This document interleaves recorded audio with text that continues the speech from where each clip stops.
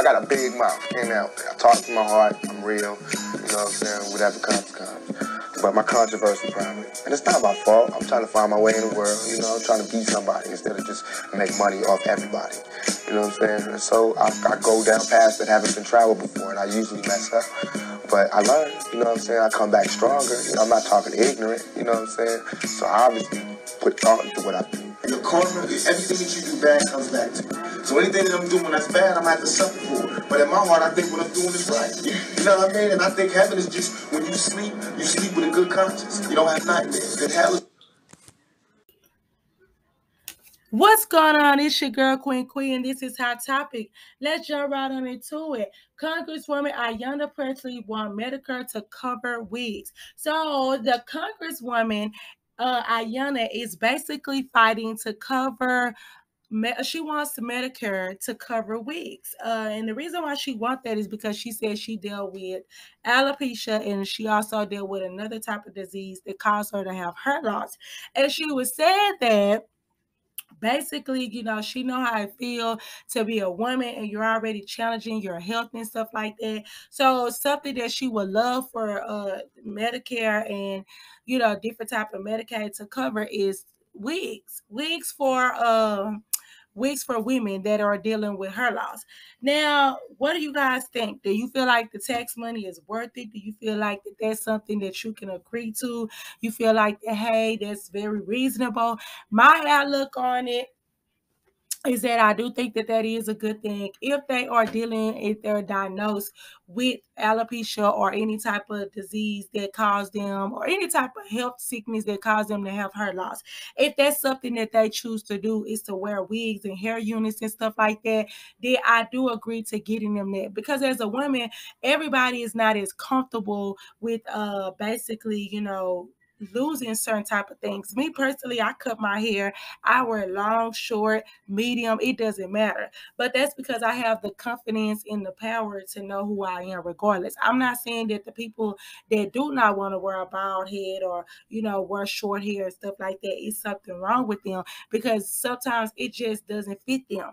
And they feel like that, you know, their head might be, you know, shaped a certain type of way. So of course they feel like they're wearing their hair long and beautiful, or wearing it a certain type of color or a certain type of technique, it works for them. So I do agree, and I do think that that is such a wonderful thing that she's fighting, because a lot of women don't have money to afford a good wig and stuff like that. Now, on the other hand, I ain't trying to be funny, but baby, I want to see a diagnosis. Don't be going into no, I don't want nobody trying to get no wig and they ain't dealing with no alopecia or no disease. They just dealing from a bad scalp because you ain't take care of your hair, period. If your edges is gone because you've been wearing lace fronts since you was 5 years old, that ain't our problem. I'm sorry. I'm sorry to you in that hairline, because that's something that you brought on yourself. If you've been wearing them braids with them African women, where they even braid up your baby hair, that ain't our problem. You know what I'm saying? You're going to have to take this L and go on and get you some new growth and start massaging it around your edges, because we can't be for that.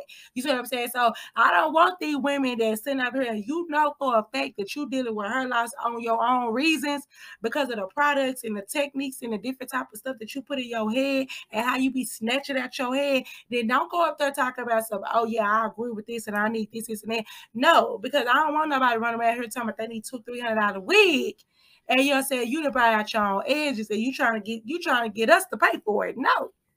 And I ain't trying to be funny. I got a lot of her wigs. I done got a lot of pictures of a lot of her wigs that I probably didn't pay $19.99. But that's another thing too. Some of y'all too a little too bougie for me with no money. So it's kind of like I hope y'all ain't running around here talking about so oh, I need to go to Keisha. She got a $500 unit and I could get it on Medicaid or Medicare. No. You know what I'm saying? So I do feel like that that's a good gesture for her. But I also feel like that she definitely need to have some type of restriction. I think that they do need to be diagnosed. I feel like that they do need to have like a health thing. And I do also feel like it might need to be a certain type of variety. Like, hey, you could go to these certain type of beauty supplies, or you can also go to these type of people to get the units, people that has been certified and stuff like that to make special units. And then like, yeah, just do it like that. What are you guys' thoughts on that? Do you feel like that? No, that should not be something that should be covered, or do you feel like that, hey, you do feel like that's a good gesture, and why? Okay. Teen father charged with murder after killing newborn son to avoid child support. So a Texas teen was arrested and charged with death of his newborn son. Authorities says he committed the act to avoid paying child support. So I really just want to sum it up that a teenage boy has basically killed the newborn baby because he did not want to pay child support. And this is very sad. Oh my God, this is so sad. It's so sad to know that that is the first thing that comes to people's mind once they're having a baby in this world and you're talking about child support. Let me just keep it real with you. That child support, I ain't trying to be funny. That's a whole nother episode of podcast. But I do want people to be mindful that when you're out here having unprotected sex and doing stuff or whatever, I do not feel like that is right for you to want to pick and choose what all you want to do or how you want to handle it. It's already crazy enough out here. This is the reason why I say it's so bizarre to me that Texas have a rule about basically making these women not get abortions because of this and that. But then this is the type of stuff that we might end up having to deal with. These people having the babies, and then the mother end up having a baby. She dealing with all type of emotional turmoil. The dad never did even want the baby. So now he's forced to have to pay child support. So instead of sitting up here taking responsibility for the child, they end up killing a newborn. And now he done lost the rest of his life. So it's kind of like, I do not like that saying where I really do feel like that child support is never as much as the dudes probably want to claim, or they feel like it's enough to support a child. If you are not a millionaire, if you're not even a thousandaire, please stop complaining about talking about paying child support. And then when you look at your record, they talking about you owe $100 or $75 or $25 a week or something like that. Please give it up. And half of you, like, not trying to be funny, they make you pay child support, but you have to be very far behind. I ain't trying to get nobody game, but I'm just saying though, this young man could have did anything as possible, you know what I'm saying, to kind of like to basically help out in a way to he didn't have to worry about child support. You are that evil and malicious, and your mindset is thinking like, before I support these kids or support this child, then I'm going to kill this child. And that's scary. That is so scary. That's why I separate say, stop forcing these kids and stop forcing your kids on these fathers that does not want to participate in the child life. If they already giving you a hard time about getting a child, or you already know that they have an issue when it came down to, them paying or supporting child, leave it alone and leave it in God's hands. Yes, take the procedures, but then also keep in mind that if they do not pay it, do not harass it. They own papers and leave it be. Because now this newborn child in lost their life. And it's really sad because it's kind of like the baby never got a chance. And I'm pretty sure, I don't know what was going through the man, the young man head at the time when he did that or whatever. But it doesn't matter because now you didn't actually lost your life. You didn't lost your life because you were so caught up in the why me, or you were so caught up in the trying to play a victim to yourself. So yeah, it's very sickening to know that. Okay, mom of missing grad student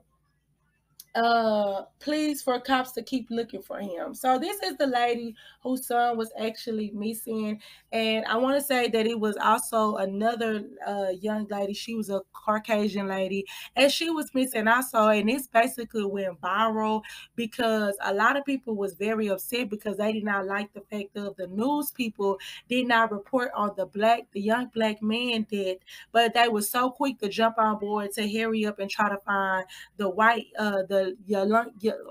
lady, you know what I'm saying, the young white lady, and trying to figure out where she was at. And it was kind of like they didn't keep that same energy when it came down to this black boy.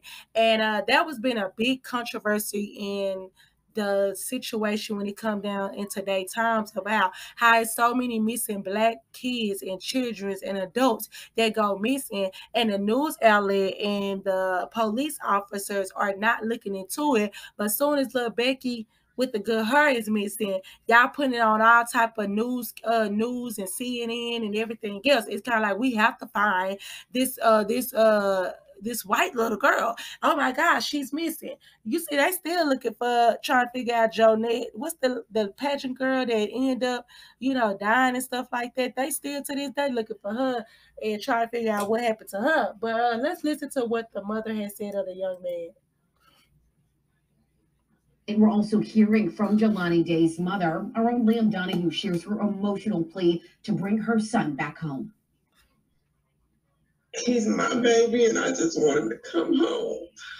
Carmen Bolden Day hasn't spoken to her son Jelani Day since last Monday. Jelani doesn't go like days without talking to me. Jelani would call me 2 and 3 and 4 and 5 times just to say nothing. The Illinois State University graduate student was last seen on August 24th. His mother says he was furthering his education, pursuing a degree in speech pathology. He was excited about completing this because he wanted to go on and further his career.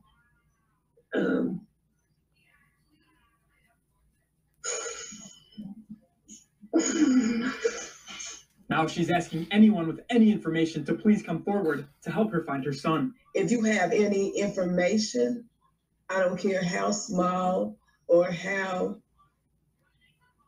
insignificant you may think that it is, everything is important. ISU Director of Media Relations Eric Jomey says Day's fellow classmates and faculty are working to spread the word as much as possible. The university is also very concerned about this, and we really hope for the best possible outcome to this.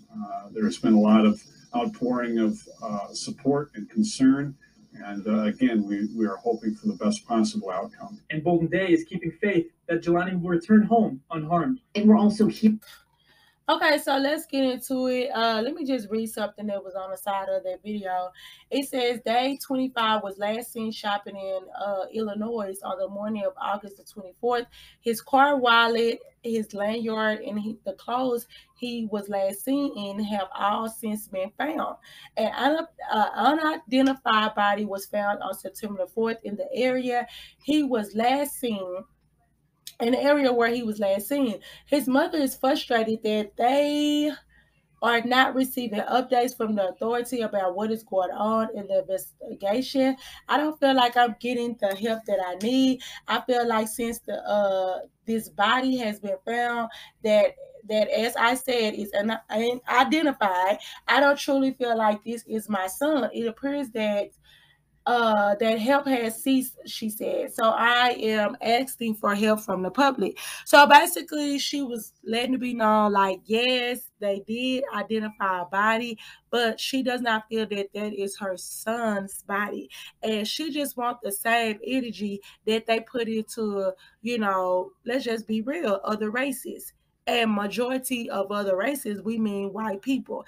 Like, keep that same energy. It's sad to say that it's a lot of Black African American kids that has been literally been gone and missing for years, months, days, and it does not get the public attention. And that's the most fearful thing, to know that your child is missing. And your child probably has been missing longer than somebody else. And then that's how they pop up on the news or these sites and stuff like that. And then you see Becky plastered all around and these Karens plastered all around when they go missing within one day. Well, your child be missing for 2 months, 3 months, or they been missing for 72 hours. Like they say, oh, make sure they be missing for at least 24 hours. As a parent, who wants to hear that? I don't want to hear that. I don't want to sit up here and waste another minute of knowing that my child did not contact me. Say I deal with my child. If they do contact me, I would deal on them about contacting me sooner. But I definitely don't want to keep waiting, talk about, oh, well, I got to wait for a whole day before I can report it to the police. And then when I tell you guys, it is kind of like it's a slow boogie type of thing. Like, oh, okay, well, we'll get back with you. So I understand what the lady has said, and let's just keep her in our prayers and stuff like that, because a peace of mind is something that a lot of times people want. And I think that she'll probably at least feel better if they at least basically identify and make for sure that that's her son, versus just saying like, hey, we found the body, and then other than that, they ain't try to give you no more information after that. So yes, let's keep her in our prayers. let's definitely keep her in our prayers and put it out there and stuff like that. So, okay, a man's claim that, let's see, a man named Corey sues 50 Cent for $1 billion over his show Power. Claims show is about his life and that he's being bullied. So basically, it's a man that is trying to come out and let us know that he is actually the writer and the founder of Power. He's saying that he has submitted all this information to certain people, whatever. And next thing you know, the show Power come out, and he has not been compensated. He was not in the input. So he's suing and he's fighting, and he's saying that now people are threatening him. They're trying to he's risking his life to let it be known, like, hey, I am the writer, I am the person that basically got the story Ghost is built on his life story. And I was looking into it, and a lot of people were saying too, they was like, well, that's crazy, because when you look at the evidence that he does have evidence and proof of him doing different type of stuff, or, basically sending this information in at a certain time and contacting certain type of people. All I have to say about that situation is, you guys, please make for sure that any ideas, sometimes you got to keep stuff a secret. Sometimes you got to keep stuff a secret until it happens. And it's crazy because I really want to play this clip that somebody had sent me. And it's about, it's something that Steve Harvey said about your vision. And I'm going to, I was just listening to this. So let's listen to what he says. How many times has God showed you something in your imagination that you thought was so wonderful? And then you took it in there to your family and your friends, and you shared it with them, and they shot it down. You know why they shot it down? Because they couldn't see it. You know why they didn't see it? Because God ain't show it to them. He showed it to you. God put it in your imagination. He don't put it in other people's imagination. Stop telling your visions to other people, because they're not going to see it. Why you think you keep imagining opening a business? Why you keep imagining graduating, getting a better job? Why do you keep imagining buying a house? Why do you keep imagining driving a really nice car? Why do you keep imagining getting rich one day? Why do you keep imagining that? Because God is talking to you. He's showing you something that he has for you. He puts it in your imagination, man. See, God is good, man. You've got to understand how good God is. He ain't playing with you. He the real deal. He created you, and then he even showed you what he got for you. You got to start believing in your imagination. You got to start talking to him about these stuff you be seeing. But you have not because you ask not. So if you see the vision, the imagination, but you don't ask God for it, what you want him to do? He showed it to you. Faith without works is dead. So now you got to put in work. All of y'all sitting in here, you want a better life, correct? Haven't you imagined a better life? Okay, who you think he showed it to? He showed it to you. Why you think he showed it to you? Because he want to give it to you. But if you don't work, if you don't ask him for it, he cannot give it to you, because he created us with the power of choice.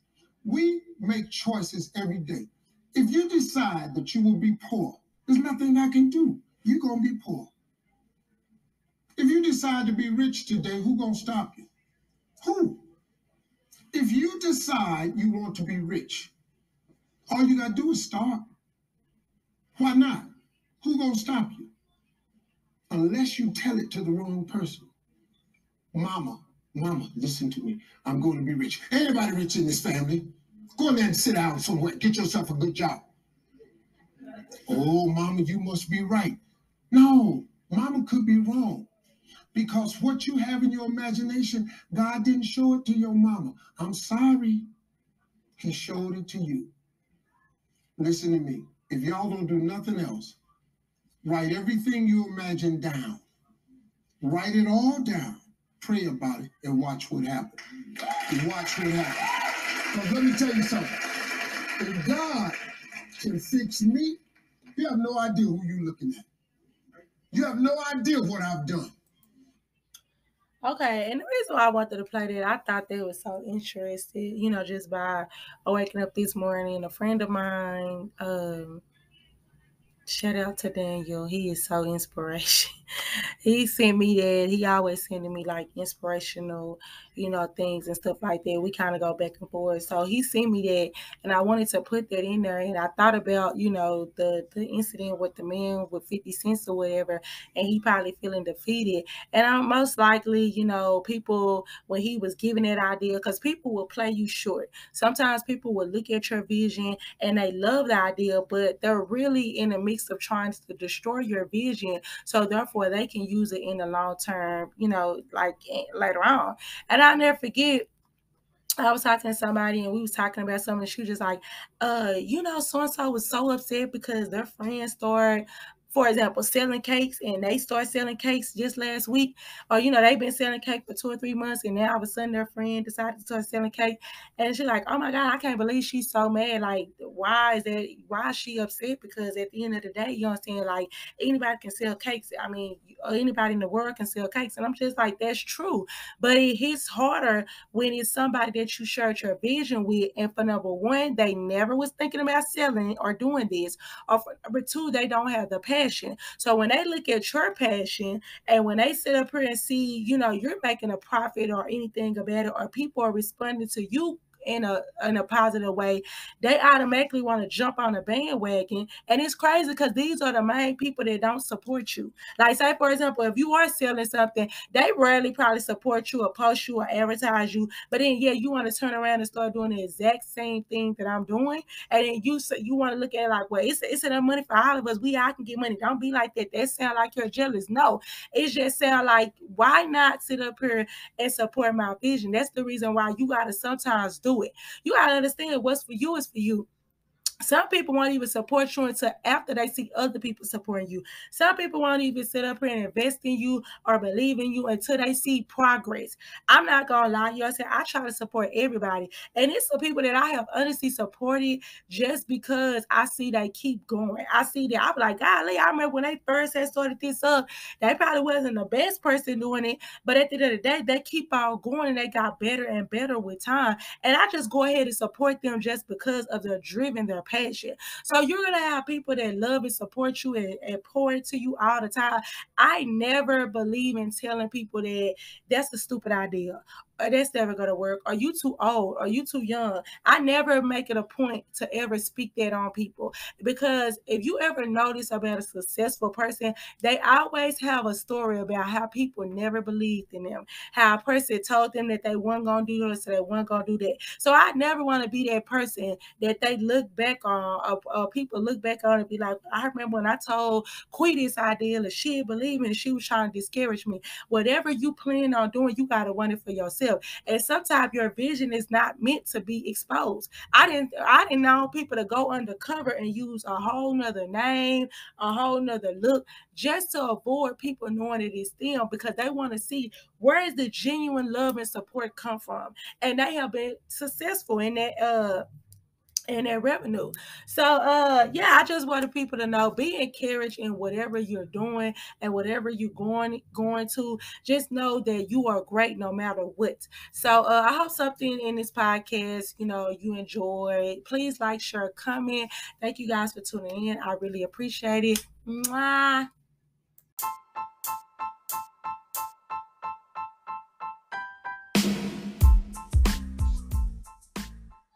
What's going on, everyone? I'm so happy you decided to join me on this journey called Podcast Life. We will be discussing topics like celebrity gossip, life lesson, politics, and etc. This is a judge-free zone. Think of me as that homegirl that is so down to earth that you feel like you've been knowing for years. Remember, over here at the Boomerang Effect, the motto is never judge a book by its cover before opening it up and reading it. And remember, it's okay to agree to disagree. Just stand on what you're saying. Got it? Period. Please like, comment, share, give feedback, anything to help this podcast grow, because it is a voice for the people. So love, peace, and unity. Mwah.